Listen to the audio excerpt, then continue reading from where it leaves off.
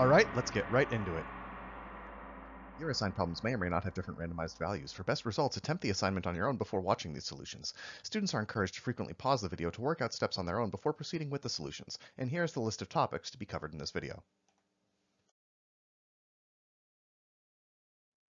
First up, let's prove the identity sine squared t over cos t equals secant t minus cos t. We're going to start with the left-hand side and manipulate it to look like the right-hand side. You could definitely go the other way. I just happen to see a nice first step we can try, a Pythagorean identity, seeing that there's a sine squared of t. Observe, there's going to be many possible correct proofs. I'm just giving one here. If you did it differently and you think you're correct, by all means ask your instructor to evaluate your own proof. So we have sine squared t over cos t, the original left-hand side. I'm going to replace sine squared t with 1 minus cosine squared t. Now we can split this into two fractions to get 1 over cosine t minus cosine squared t over cosine t. The first term by definition is secant of t, and in the second term we can cancel a shared factor. So we get secant t minus cosine t, which was the right-hand side we desired. So starting with the left-hand side, doing one step at a time, always fully justified, we manage to see that it is exactly equal to the right-hand side. So those two things are always equal. In problem 2, let's establish the identity negative tangent of t minus cosine of t over sine t minus 1 is equal to the secant of t. And again, we're going to start with the left and manipulate it to look like the right side. You can go the other way, but in this problem I really wouldn't recommend it. I recommend generally find what is more complicated looking and then make it look simple rather than the other way around. If you have a complicated expression, there are generally relatively few ways to simplify it, but if you have something simple, there are innumerable ways you could arbitrarily make it look more complicated, and it's usually easier to find a correct step to take next if you have fewer things to choose from. So the first thing I'm going to do to this left-hand side is express everything just in terms of sines and cosines, so there are fewer different types of objects to worry about. And there's really just the one tangent, so I replace the tangent with sine over cosine. So our left-hand side is definitely equal to negative sine t over cos t minus cos t over sine t minus 1. Those two terms can be given a common denominator. The first term has to be multiplied by sine t minus 1 over sine t minus 1. The second term has to be multiplied by cos t over cos t. We can factor a negative 1 out of this whole expression. Then we can combine them into one fraction because they have the same denominator. So we have negative sine squared t minus sine t plus cos squared t over cos t times sine t minus 1. And in the numerator, observe we have a sine squared t plus cos squared t, which we can replace with a 1. That's our standard Pythagorean identity. So far what we have is that the negative tangent of t minus cos t over sine t minus 1 is definitely equal to negative 1 minus sine t over cos t times sine t minus 1. We're trying to eventually manipulate this to just look like the secant of t. Now that negative can be redistributed back into the numerator to give us sine t minus 1 over cos t times sine t minus 1. Now we have a shared factor of sine t minus 1. We can cancel it out. We just have 1 over cosine t, which by definition is exactly the secant of t. So starting from the left, doing one justified thing at a time, we showed that it is always equal to the expression on the right. In problem 3, we'll prove the identity that the secant of t plus the tangent of t all squared is always equal to 1 plus sine t over 1 minus sine t. We're still going to start with the left and make it look like the right-hand side. I think the left does seem a bit more complicated because it has secants and tangents and squaring, even though the right side does have a fraction. So we'll take that left-hand side and we'll rewrite it in terms of sines and cosines.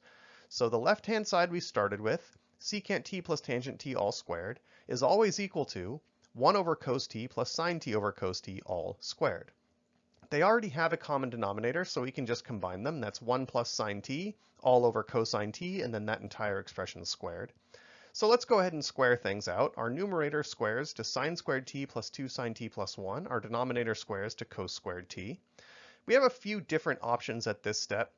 What I choose to do next is use a Pythagorean identity specifically in the denominator, replacing cos squared t with 1 minus sine squared t. Now the reason I chose to do this is because 1 minus sine squared t is a difference of two squares, so it can be factored as 1 minus sine t times 1 plus sine t.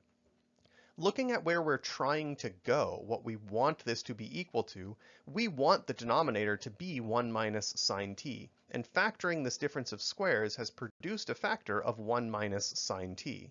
But it has this unwanted factor of 1 plus sine t, so how are we going to account for that? So we need to cancel out this unwanted factor of 1 plus sine t from the denominator. Now the only way we can cancel something out of the denominator is if it can also be factored out of the numerator. So we have to factor the numerator, but we already know how to do it. It came from the expression 1 plus sine t squared. So this is all equal to 1 plus sine t squared over 1 minus sine t times 1 plus sine t. And now we can cancel a shared factor of 1 plus sine t, and we have arrived at our destination, 1 plus sine t over 1 minus sine t. Now observe, we had the numerator 1 plus sine t squared, we distributed it, and then later we refactored it. So you could clean up your proof by going back and not bothering to distribute that numerator. There's no point in distributing out the numerator if later you're going to refactor it. However, when we did distribute that square in the numerator, we also did it in the denominator, and that was important. So the cleaned up proof might be nicer to read, it skips an unnecessary step, but a reader could also be confused, why did we square the denominator and not the numerator? Both versions, by the way, are totally correct. It is not incorrect to have unnecessary steps in a proof as long as they're not incorrect. So in general, when you prove something in mathematics, it's very rare for the first way you figure it out to be the final version. There are typically going to be small things you did that weren't quite necessary, and you can clean up your proof by removing them later if you think it is helpful to do so. In problem 4, let's prove the identity. Cotan x plus tan x all divided by cosecant x is equal to secant x. So let's take the left, we're going to make it look like the right, but we're going to rewrite in terms of sines and cosines. So our original left-hand expression is always equal to cos x over sine x plus sine x over cos x, all over 1 over sine x. First, let's look at our overall numerator and give it a common denominator. So cos squared x over sine x cos x plus sine squared x over sine x times cos x, all divided by 1 over sine x. That first term of cos x over sine x, we multiplied by cos x over cos x. So we got cos squared x over sine x cos x. And the second term, sine x over cos x, we multiplied by sine x over sine x, giving us sine squared x over sine x cos x. So in the numerator, those two terms have the same denominator. We can combine them and observe that this numerator of the numerator is now cos squared x plus sine squared x, so we can apply a Pythagorean identity. So our original left-hand side is definitely equal to 1 over sine x cos x all over 1 over sine x. We can cancel a shared factor of 1 over sine x. We can factor 1 over sine x out of the numerator, and we can factor 1 over sine x out of the denominator, leaving behind just 1 over cos x all over 1, and otherwise known as secant of x. So the left-hand side is definitely equal to the right. Lastly, let's prove the identity. Secant x over tan x plus cotan x is always equal to the sine of x.